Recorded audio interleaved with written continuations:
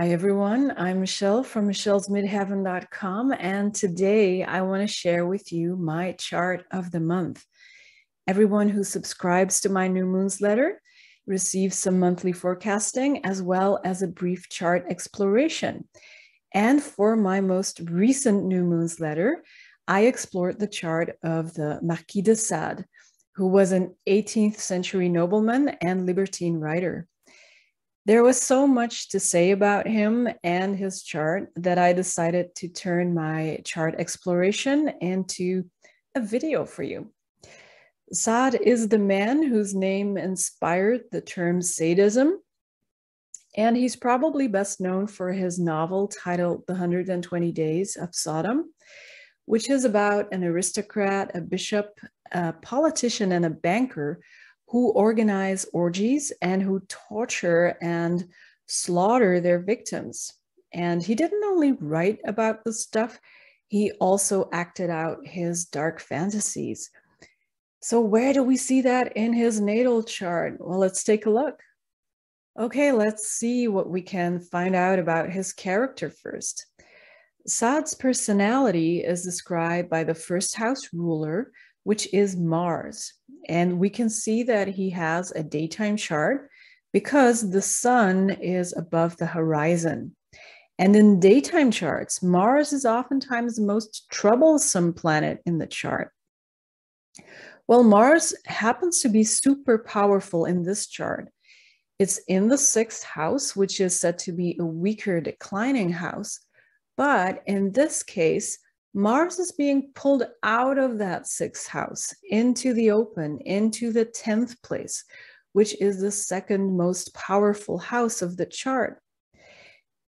And this is happening by virtue of a close trine to the degree of the midheaven.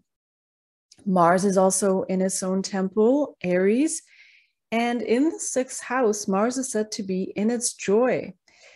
Now, what that means is that Mars has all the tools to express its significations of individuality, boldness, courage, adventurousness, but also conflict, war, violence, and pain. So Mars is going to be Mars to the fullest, we could say. But again, this is a daytime chart. So Mars is not necessarily on its best behavior. And in fact, he was, and I quote, known as a rebellious and spoiled child with an ever-growing temper. It's important to note that Mars is also closely squaring the other so-called malefic planet, Saturn. And while Saturn in a daytime chart usually offers some very good qualities that are helpful to the native, here in this chart, we find Saturn in the sign of its detriment, Cancer. And it's also co-present with the North Node. And according to ancient astrologers, that would make Saturn a little more malefic. Saturn is conjunct fixed star Procyon, which is known for verbal and mental intemperance. Sade was his parents' only surviving child, and his father abandoned his family. Exiled Saturn rules both the third house of siblings and the fourth house of home and family. So Saturn is literally exiled from the family. And oftentimes the symbolism is that simple in the chart. His mother abandoned him too, and she actually went ahead to become a nun. The moon, as a significator of the mother, is in Virgo, or the image of the Virgin. And in this case, the moon cannot see the fourth house or even Sade's significator, Mars. So Sade and his mother are again very literally not connected. And the moon is ruling the ninth house, which is associated with the monastic life. There are some signs in this chart that Sade received some protection. And we see, for example, that our fortunate planet Venus is very close to the ruler of the fourth house, Saturn. So after his parents abandoned him, Sade went to live with his uncle, who was a priest, so ninth house signification again. And this priest was, according to Sade, he introduced him to debauchery. The ninth house is also the house of education, and at school he was subjected to severe corporal punishment, and he was said to become obsessed with violence. And that really speaks to this Mars again, making a superior square to these planets in the ninth place. When he was 15, Sade became a soldier and fought in the 7 Years' War against Great Britain. He was described as deranged but brave by his superiors. Sade's sun is placed on Rigel, the fixed star that is known as the constellation of the king and is associated with fortune, martial honors, and wealth. Jupiter is co-present with the sun. That's another sign of protection. At one point, an angry father of one of Sade's victims attempted to shoot him point blank, but missed. Jupiter is in the 8th house of death, but it's debilitated in the sign of Gemini. So we can also expect Jupiter to be a little less noble. And we find Jupiter on fixed star Bellatrix. Bellatrix points to a philosophical and religious mind, but also to hypocrisy and fanaticism, to legal prominence and great honor, but at the same time, there is also a danger of slander. So I think this fits the profile very well. And it's quite amazing to see how much Sade got away with. Not with all of it, though. Now, when he returned from war, he married a rich magistrate's daughter, and they had 2 kids together.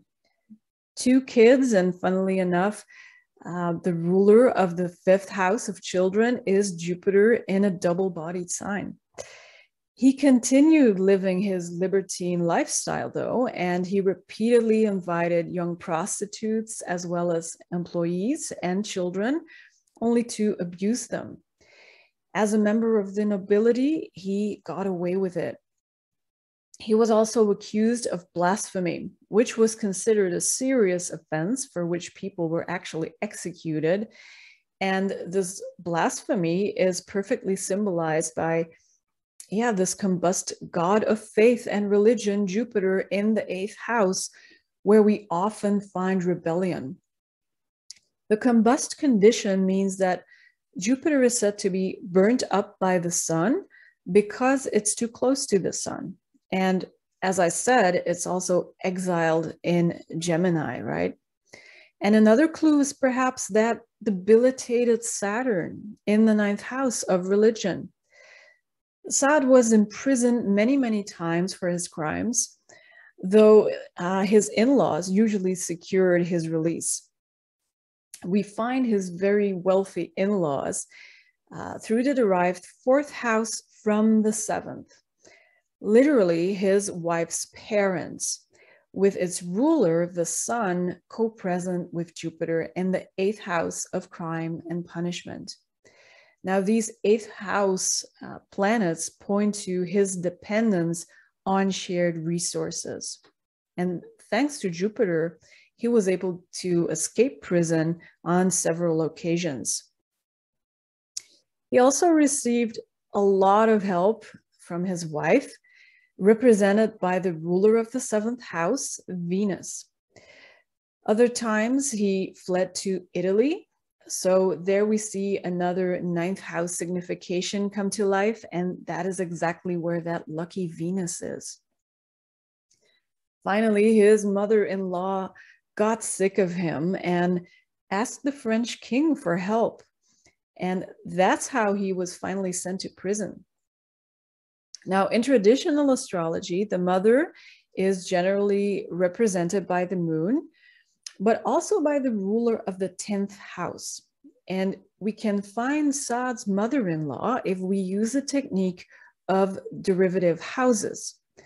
We want to find his wife's mother. So we start counting from the 7th house, his wife, until we get to the 10th house from the 7th.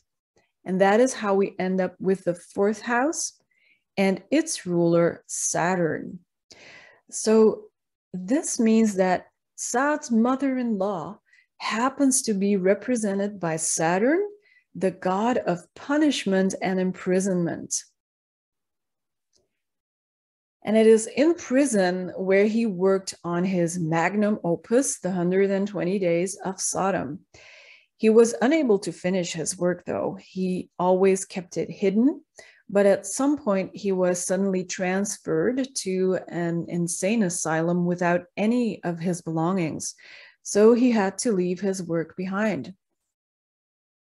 Jupiter here in Mercury's sign, and Mercury as, of course, the god of writers, Jupiter is hidden under the beams of the sun, and it is the ruler of the 5th house of children. And in a more symbolic sense, we can say that the 5th house is anything that we create and bring into this world, our creative products. And his work was found later, but it was kept secret or under the beams until around the beginning of the 20th century. When he was finally free, his wife divorced him. This was a year after the French Revolution, during which his castle was destroyed.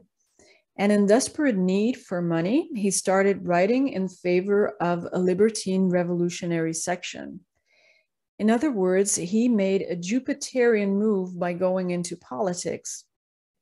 And the French elected him, despite the fact that he was an aristocrat and despite his terrible past. Robespierre soon had enough of Sade because he despised atheists and he threw him in jail. He was actually supposed to be guillotined, but miraculously he was saved from that fate because of Robespierre's downfall. It's interesting that the Sun and Rahu, or the North Node, are forming Antisha here. And I've explained this technique in one of my other videos, so please check that out if you haven't yet. So the North Node, or Rahu, is the severed head of the dragon, while Ketu, or the South Node, down here in the 3rd house, is the dragon's tail. So probably, thanks to Jupiter again, Sade did not lose his head, at least not yet. Sade left politics behind after this brush with death, though. And he focused on his erotic fiction, and a censored edition of one of his novels was published, titled La Nouvelle Justine, which included over 100 explicit illustrations. And when Napoleon laid eyes on it, he ordered Sade's imprisonment. In prison, Sade assaulted his fellow prisoners, so he was taken to the insane asylum once again, where he started an affair with the daughter of one of the employees there, a 14-year-old girl. And this affair would last until his death 4 years later. Sade was 74 when he died. Now, in his will, he had explicitly forbidden his body to be open for any reason whatsoever. But this was ignored, and his skull was later removed from the grave for phrenological examination. So there we go. This Antisha, the Antisha between the Sun and Rahu, became activated after his death. Even though he was criticized by many, he was also praised by some of the most prominent 20th century philosophers, among which feminists like Simone de Beauvoir. His manuscript, The 120 Days of Sodom, was even declared a French national treasure as recently as in 2017. Okay, this is what I got for you today. I hope you found this interesting. And if you did, please let me know by giving this video a thumbs up. And you know what would be absolutely wonderful? It would be so great if you would subscribe to this channel and to my Newmoonsletter if you can, if you want to explore some other charts with me. So to subscribe for free, please head over to my website, michellesmidheaven.com, and I'll hopefully see you next time. Thank you so much for watching. Bye-bye.